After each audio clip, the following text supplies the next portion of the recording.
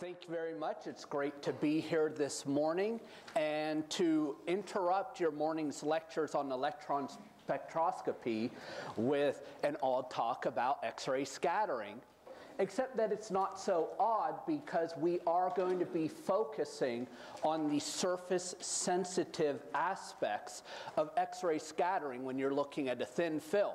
The types of aspects that are going to be very complementary to the electron spectroscopy techniques we've been talking about this morning. And so I'm going to be focusing not so much on diffraction this morning because I don't really want to have to follow up Mauro's talk yesterday. And I'm going to be focusing on scattering and the fact that a modern diffractometer does a lot more than just diffraction. It's really a misnamed tool these days because we have been able to expand the capabilities so significantly. Mauro touched on it yesterday. What happens when an X-ray beam hits our sample? Well, we have elastic scatter, which may produce the phenomenon of diffraction, which is going to give us atomic scale information. We also have small angle scatter, another form of elastic scatter, which is giving us more information on a mesostructural level, a larger scale, and in a different dimension. We additionally have X-ray reflectivity, X-rays that reflect from the surfaces of our sample. And finally, we do have some X-ray fluorescence, which I'm not going to talk about because I'm a crystallographer. What can we probe? What can we learn with a multi-purpose diffractometer? I actually ran out of room to put everything in this table because the font was getting way too small. But this is a fairly good overview of the different types of information we can learn from a thin film and a surface. And what I want to point out here is that we have to match what we want to learn with some expectation of what our film is, so that we can identify the proper technique that will give us the information that we are looking for. There is no one-size-fits-all one technique that will tell you everything about any type of sample. We need to know a little bit ahead of time, at least have an educated guess what it is we're looking at. This morning, I'm going to focus on our surface scattering techniques, X-ray reflectivity, grazing incident sacks, and what they can tell us about our thin films, about our surfaces. I want to re-emphasize a point from yesterday's lecture. When we are doing diffraction, we do not just put a sample on the diffractometer, hit go, get information, do an analysis. We need to remember about the scattering vector. We need to remember that we are only probing our sample in the direction of the scattering vector. In a coupled scan, we are probing the vertical structure of our sample. We are not getting significant information about lateral structure. If we want lateral structure information, we need to change the scattering vector to probe different directions in our sample. So we always want to remember the scattering vector. What are our other important angles in a diffractometer? We have the incident angle omega, which sets the depth of interaction of the X-rays with our sample. A shallower omega gives us a more surface-sensitive measurement. We have our scattering angle 2 theta. Then we have a chi tilt and a phi rotation where we can move the sample to reposition the sample with respect to the scattering vector so that we are probing the direction that we want information from in our measurement. We take our modern multi-purpose diffractometer, we put on a fancy mirror, we put on some anti-scatter optics and a good detector, and now we can expand the capabilities beyond traditional diffraction to X-ray scattering techniques such as X-ray reflectometry. So we're going to look at the reflection of X-rays off of a surface. We're all familiar with reflectometry. We use it every morning when we check our hair. What happens with X-ray reflectometry? Well, we have some X-rays that reflect from the top surface of our sample. And some X-rays penetrate into our sample. We get reflection at every interface that has a different refractive index. Basic fundamental physics. What that looks like is we begin our scan and we see a decay in the reflected signal, and we might begin to see some oscillations. These oscillations are interference fringes produced by interference of each separate wave that is reflecting off of our sample. We continue the scan out, we continue to get more and more information. Our X-rays are probing deeper as we increase omega. So we are getting information from the topmost surface, and now we are gaining information from additional buried layers in our sample. The ability to study a multi-layer thin film and learn information about each individual layer that is in our thin film. What information are we learning? We start with the density of the film. The mass density correlates to the refractive index, and that is going to change our critical angle. Below the critical angle, we have total external reflection. Near 100% of the X-rays that hit our sample are reflected. None penetrate into our sample. When we go above the critical angle, now the X-rays begin to penetrate and to probe the interior structure of our sample. So we can determine some density information. We can very easily extract the thickness of our film, the thickness of every film in a multi-layer, by looking at the spacing of the periodic fringes that are produced. We can quantify this in many different ways. We could take a Fourier transform and look for peaks in the Fourier transform, since this is a periodic repeating oscillation. We could do a direct measurement, just measure the distance there to there, plug it into an equation, get a value. Or we can do simulation and modeling and refinement, because we do understand fairly well the physics that are behind this phenomenon. And that's going to give us the most complete, most detailed understanding of our sample. The last thing that we can learn is roughness. We might want to assume that we have an absolute sharp boundary at every interface in our sample. But the reality is that our surfaces are not perfectly smooth. We can use an AFM to probe the topmost surface of our sample, but to learn about the roughness of the interface within our sample, we need an additional technique like X-ray reflectometry. We see here, as the roughness increases, and this is for the interface between germanium and silicon, the buried interface, the strength of the oscillations decays. Reflectometry is a technique that has been around for quite a while. It is a well-established, well-understood technique. The solution is rarely as straightforward as we would hope it would be, but we know what we're doing. And we've been doing on diffractometers for a while. What we've been ignoring until recently, at least some of us, is why is that signal decaying? Where are the X-rays going? Well, the X-rays, instead of being reflected, are being diffusely scattered.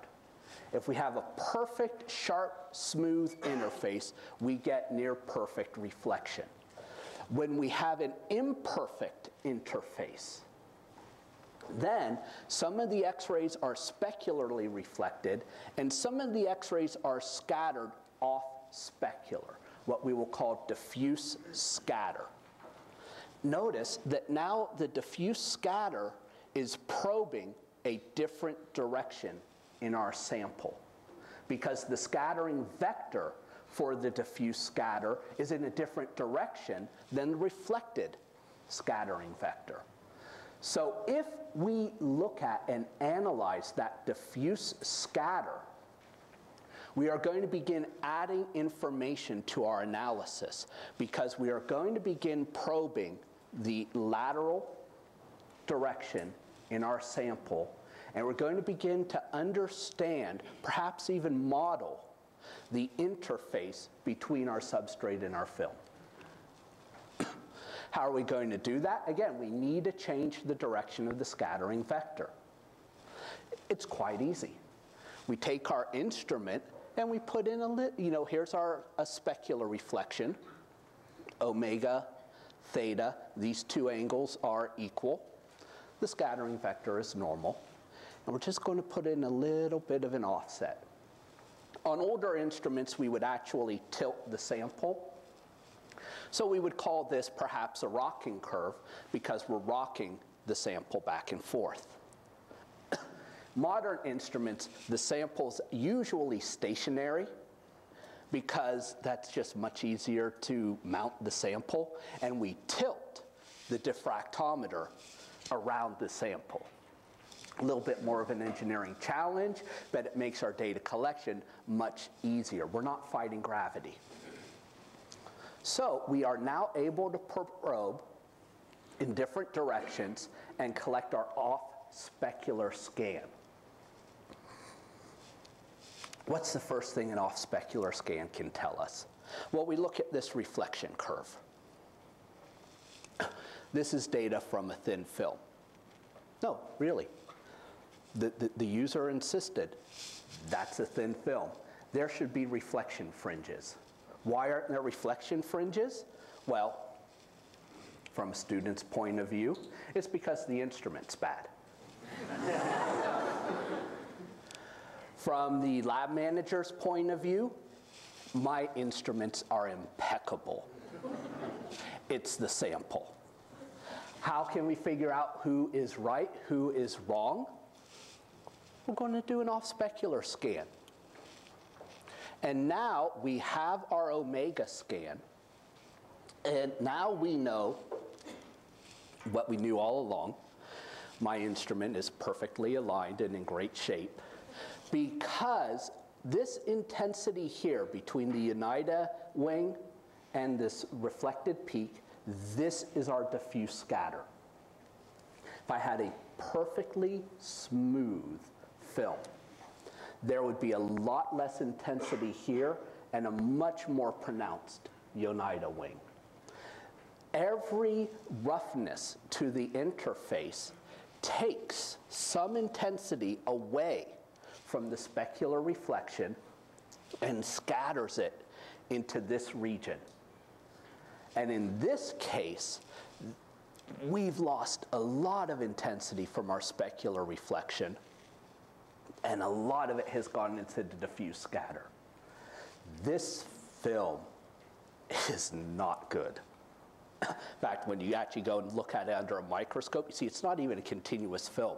It's little splotches around on the substrate. We need to go back to our reactor and try again.